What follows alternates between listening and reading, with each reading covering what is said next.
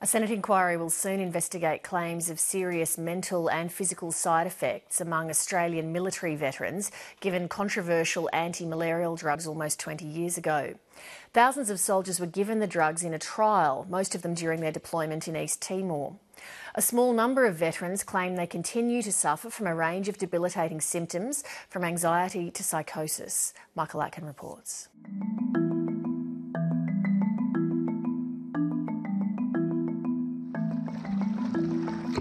In the water I feel calm and relaxed, and yeah, I enjoy it. When I'm out there, my thoughts sort of go away and I just clear my mind and I get to relax a bit more. Out in the ocean, Michael Bush feels his anxiety briefly wash away. On land, the Army veteran's life is a struggle. He's unable to work and has moved back in with his mum. Michael lives with me because he can't live on his own. He doesn't have a memory. He writes everything down in a book. He finds it difficult to cope with everyday life. Michael Bush believes an experimental anti-malarial drug he was given called tefenequine could have caused his severe problems. I can tell them now the medication isn't safe. I've been diagnosed with PTSD, IBS and schizophrenia. I never had one of those before I was deployed.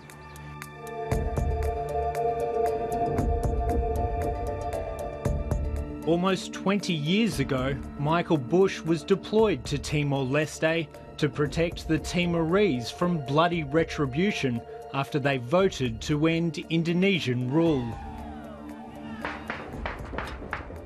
A lot of people have been killed by the militia, and yeah, we were sent there to sort of stop all this, and when we first got there it was pretty bad, yeah. In Timor, the army was faced with a major malaria outbreak. The issue there was our people deployed on doxycycline, our number one first-line drug, but in the first 5 months of that deployment, about 63 soldiers came down with malaria. The solution was to trial two medications called tefenequine and mefloquine, given to thousands of troops. When I was first diagnosed with depression, for example, that was immediately after my exposure to mefloquine. Retired Army Major Stuart McCarthy was part of a tefenequine trial in Bougainville and was also given mefloquine in Ethiopia. I have chronic depression and anxiety. I also have some balance problems or rocking dizziness. I have hearing problems. Well, we've known that mefloquine, ever since it was discovered, has this problem that people who take it have what we call neuropsychiatric side effects. The Turnbull government now accepts mefloquine can cause 14 serious side effects, including suicide, schizophrenia and seizure. Defence argues troops consented to the trials after being told about mefloquine's psychiatric side effects, and an inquiry by the Inspector General of Defence found the trials were ethical and lawful. In retrospect, with what we know now, mefloquine probably would not be a drug of choice for use in a deployed military situation. Veterans want an upcoming Senate inquiry to determine if the medications could have caused lasting damage. It's not just a question of whether we agreed to be involved in a drug trial. It relates to the question of informed consent. And so that question of informed consent is an absolutely key one. Despite its acceptance of side effects caused by one of the drugs, Defence maintains tefenequine is not responsible for the health problems claimed by veterans like Michael Bush. There is no evidence that we know of that links it to neuropsychiatric conditions. Remington Nevin is a former US Army doctor based in Vermont who provides expert medical opinion about anti-malarial drugs. Hi, Dr. Nevin. How are you? Hi, Mary. Hi, Michael. I'm well, thanks. Yourself? He believes tafenoquine is unsafe, and today he's giving advice to Michael and Mary Bush.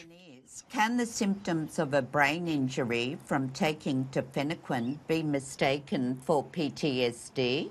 It's certainly very plausible that Australian veterans who were taking these drugs in East Timor during these trials could be mistakenly diagnosed with post-traumatic stress disorder when what, in fact, they're suffering from is poisoning by mefloquine or tafenoquine. Dr. Nevin argues there is evidence tafenoquine has dangerous side effects. In recent tests conducted at Walter Reed Army Institute of Research, tafenoquine was shown to be more neurotoxic than mefloquine. There's every evidence based on published studies that tafenoquine shares the same liability to these neurotoxic effects. I certainly would take tafenoquine because of its great safety profile and because of its ease of use. Hey Sean, how's it going? Professor James McCarthy leads a tropical medicine research group that specialises in drug development for malaria.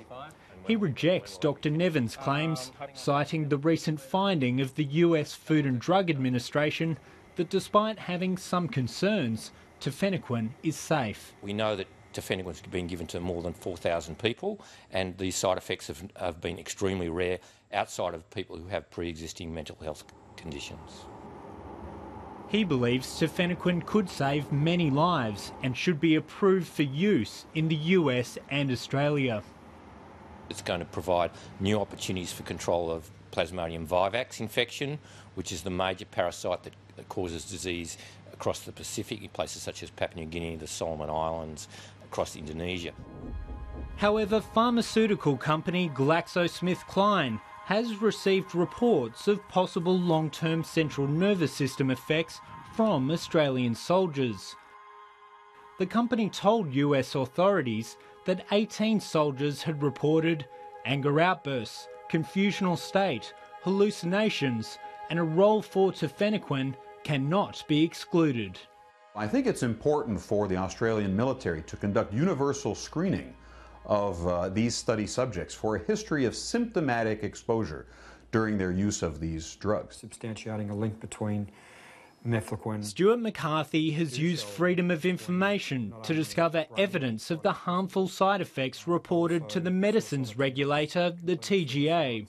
This is a series of adverse event reports which show not only things like depression, anxiety, but even quite explicitly brain injury, and in a number of cases completed suicides in addition to attempted suicides. Michael Bush believes tafenoquine has made him suicidal. I've had to go to hospital, I think it's 3 times now for attempting suicide. So, yeah, it's not a good drug. It makes you feel real depressed. The Defence Department declined 7:30's interview request, saying it is participating in the Senate inquiry and it would be inappropriate to comment while it's underway. You can fish through here. Oh, can you? Oh. Michael Bush hopes the inquiry will give him the answers he desperately needs. For what they've done to my health and other people that have taken it, you can never buy that back. It's destroyed my life.